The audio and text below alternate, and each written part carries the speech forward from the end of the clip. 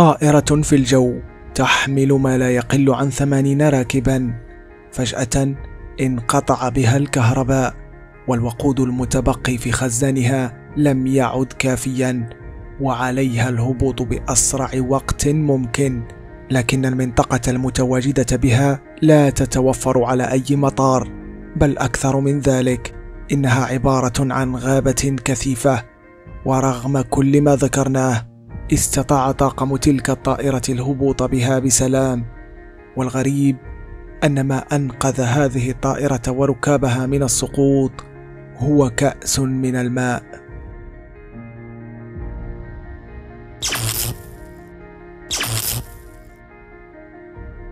تم تحديد الرحلة 516 بتاريخ 7 شتنبر من سنة 2010. كانت رحلة عادية من أوداشيني بروسيا إلى العاصمة موسكو، وقد سبق أن استخدم ذلك النوع من الطائرات في الخدمة لمدة 30 سنة، ولم يسبق أن تعرضت ولا واحدة منها لأي نوع من الحوادث. لذلك لم يشك طاقم الطائرة ولا للحظة في أن تلك الرحلة ستكون رحلة عادية، وهذا ما حدث في البداية فعلا. فقد انطلقت الطائرة وكل شيء كان جيدا، إلا أن الأمر لم يستمر على ذلك.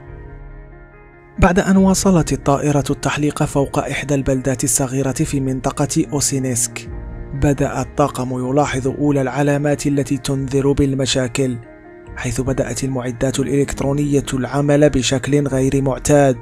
إلا أن الطيارين لم يعيروا الأمر كثيرا من الاهتمام، وذلك ما فعله أيضا مراقبو الحركة الجوية الذين كان عليهم إنذار الطاقم لتفادي وقوع مشاكل أكبر.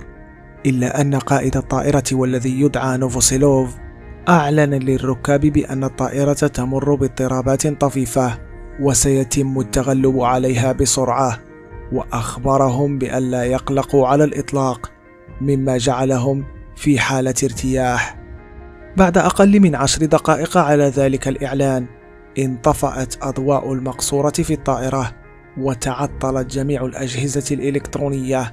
ورغم استمرار الطائرة في التحليق، إلا أنها وبدون تلك المعدات أصبحت في خطر كبير، فقد انقطعت أنظمة الملاحة الجوية والراديو عن العمل، كما توقفت مضخات نقل الوقود للمحرك، الشيء الذي جعل الطيارين لا يعتمدون سوى على رؤيتهم في التنقل. ليس هذا فقط، فالوقود المتبقي للمحركات لا يكفي الطائرة إلا لمدة نصف ساعة في الجو.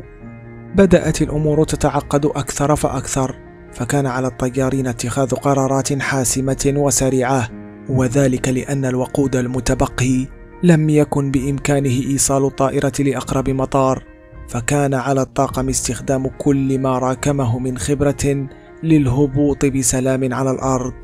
وسط كل تلك المشاكل، كان الطيارون يواجهون مشكلة أخرى أيضا، فعند انقطاع الكهرباء في الطائرة كان ارتفاعها عن سطح الأرض أكثر من 10,600 متر، وإذا أراد الطيارون القيام بهبوط اضطراري وهو الحل الأخير الذي كان أمامهم، كان يجب عليهم الهبوط أكثر بالطائرة حتى يتمكنوا من رؤية الأسفل، وأيضا حتى يتمكنوا من تشغيل المولد الإضافي الذي لا يعمل إلا في ارتفاع منخفض. لكن كيف يمكنهم فعل ذلك والأجهزة جميعها معطلة؟ لقد وجدوا الحل في خدعة قديمة، وهي قياس زاوية ميلان الطائرة عن طريق وضع كوب من الماء على لوحة التحكم، مما سيمكنهم من استنتاج زاوية الهبوط من خلال مشاهدة ميلان الماء في الكوب. فعلا نجحت الفكرة العبقرية، واستطاع الطياران الهبوط والوصول إلى ارتفاع 3000 متر. لكن لسوء الحظ لم تنجح محاولة تشغيل المولد الإضافي.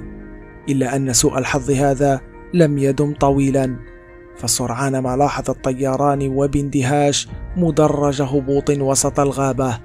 لقد كان مطارا قديما ومتوقفا عن العمل منذ مدة طويلة، لكن رغم ذلك كان المدرج نظيفا وخاليا من أي شيء. فرغم أن المطار أغلق، وتم التخلي عنه من قبل السلطات الروسية، إلا أن مشرف المطار والذي يدعى سوتنيكوف حافظ على المدرج في حالة جيدة جدا لسنوات طويلة، حيث كان ينظفه ويعتني به باستمرار، بل أنه أعاد رسم المدرج حينما بدأت ألوانه تتلاشى. لكن رغم كل ذلك كانت هنالك مشكلة بسيطة لا زالت تواجه الطاقم. طول مدرج الهبوط في المطار القديم لم يكن يتجاوز 1325 مترا، في حين أن الطائرة تحتاج إلى 2000 متر للهبوط بسلام. أضف لذلك سرعة الطائرة التي كانت تحلق بها، والتي لم يكن في استطاعة الطاقم أن يتحكم بها. لكن رغم كل ذلك فهذه الفرصة أفضل بكثير من المغامرة والهبوط وسط الغابة.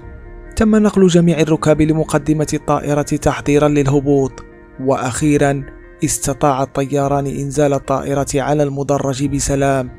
ورغم دخولها لمسافة تزيد عن 100 متر داخل الغابة، إلا أن جميع الركاب الذين كان عددهم 72 راكبا بالإضافة إلى طاقم الطائرة لم يصابوا بأي أذى إطلاقا.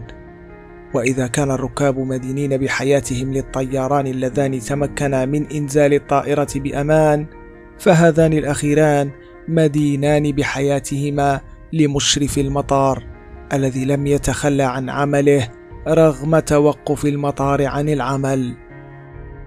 إذا أعجبتك هذه الحلقة فلا تنسى الضغط على الإعجاب، وأيضا لا تنسى الاشتراك في القناة وتفعيل الجرس حتى تتوصل بإشعارات الحلقات القادمة. كان معكم محمد من قناة مجال. دمتم بألف خير، والسلام عليكم.